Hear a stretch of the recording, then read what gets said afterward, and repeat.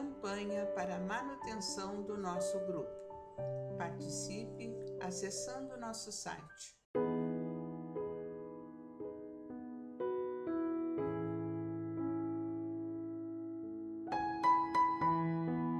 Olá, meus irmãos, olá, minhas irmãs.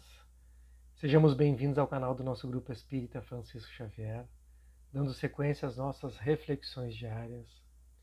Livro da Esperança, hoje capítulo de número 28, que tem como título Psicologia da Caridade. No subtítulo, uma frase que está lá no Evangelho de Mateus, no capítulo 7, no versículo 12, em que Jesus nos diz: Fazei aos homens tudo o que queirais que eles vos façam, pois é nisto que consistem a lei e os profetas. E no nosso Evangelho segundo o Espiritismo, no capítulo 11, no item 4, amar ao próximo como a si mesmo, fazer pelos outros o que quereríamos que os outros fizessem por nós, é a expressão mais completa da caridade. Resume todos os deveres do homem para com o próximo. E agora nós vamos ao comentário de Emmanuel. Provavelmente não existe nenhum tópico da literatura mundial figura mais expressiva que a do samaritano generoso, apresentada por Jesus para definir a psicologia da caridade.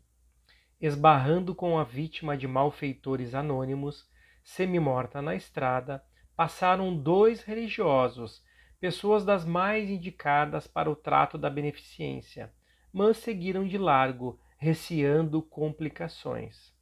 Entretanto, o samaritano que viajava vê o infeliz e sente-se tocado de compaixão.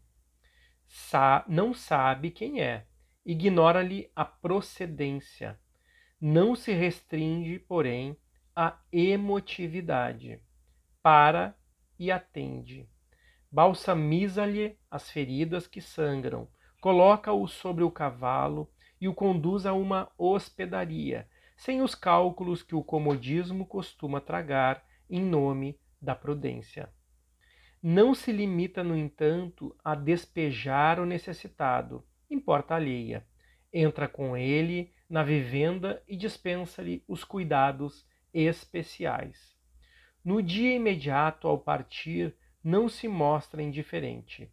Paga-lhe as contas, abona-o qual se lhe fora um familiar, e compromete-se a resgatar-lhe os compromissos posteriores, sem exigir-lhe o menor sinal de identidade e sem fixar-lhe tributos de gratidão. Ao despedir-se, não prende o beneficiado em nenhuma recomendação, e no abrigo de que se afasta, não estadeia demagogia de palavras ou atitudes para atrair influência pessoal. No exercício do bem, ofereceu o coração e as mãos, o tempo e o trabalho, o dinheiro e a responsabilidade. Deu de si o que podia por si, sem nada pedir ou perguntar. Sentiu e agiu, auxiliou e passou. Sempre que interessados em aprender a praticar a misericórdia e a caridade, rememoremos o ensinamento do Cristo e façamos nós o mesmo. Emmanuel nos lembra do bom samaritano, que, encontrando um homem ferido na estrada, não buscou a sua identidade, de onde veio, nem lhe perguntou por que estaria ali ferido, por quem fora atacado e roubado. Sentiu no coração a vontade de ajudar e auxiliar.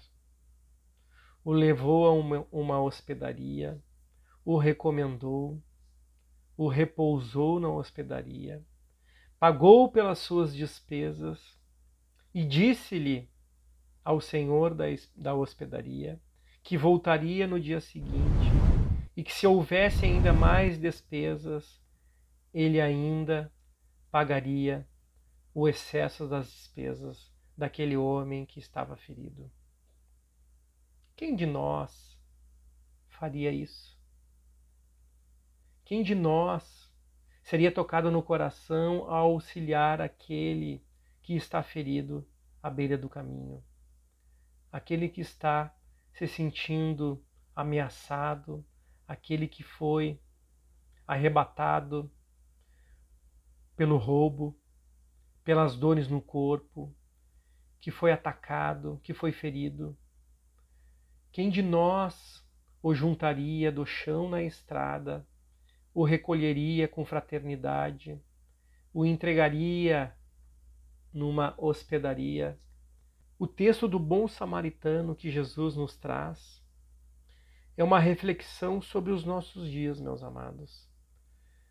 Sobre aqueles irmãos que se sentem injustiçados, pequenos, abandonados, sozinhos, aqueles que estão jogados à beira do caminho ou na estrada, em que nós os encontramos e muitas vezes não percebemos a sua presença.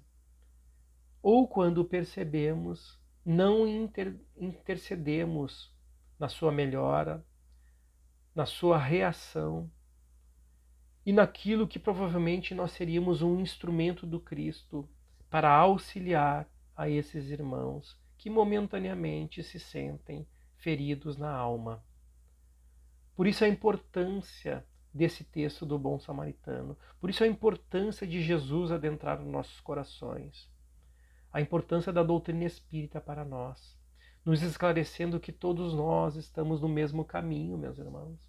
Estamos na mesma estrada aqui nesse plano reencarnatório, que muitos dos nossos irmãos se sentem atacados, feridos, não somente no corpo físico, mas principalmente nos seus espíritos milenares. Se sentem abandonados quando procuram as nossas casas espíritas, quando lá, através dessa doutrina, através do amor incondicional do Cristo, que intercedeu por nós, nos enviando o Consolador, nós recebemos oportunidades de sermos bons samaritanos no trabalho fraterno que fazemos dentro das nossas casas.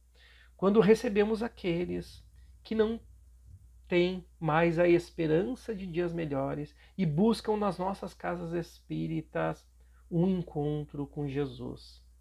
Talvez não perceberam ainda, talvez nem lembrem do Mestre, mas quando ouvem ali, através do nosso Evangelho segundo o Espiritismo, as lições do Mestre, o seu amor incondicional, o seu perdão e a sua misericórdia por todos nós, relembram o passado, a qual todos nós estamos agora tentando resgatar.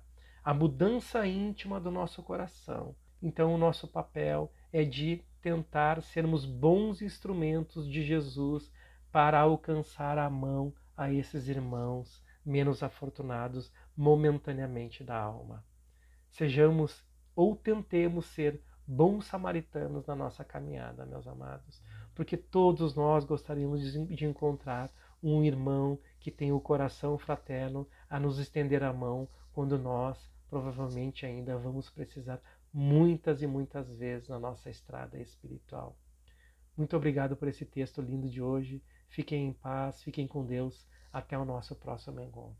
Campanha para a manutenção do nosso grupo. Participe acessando nosso site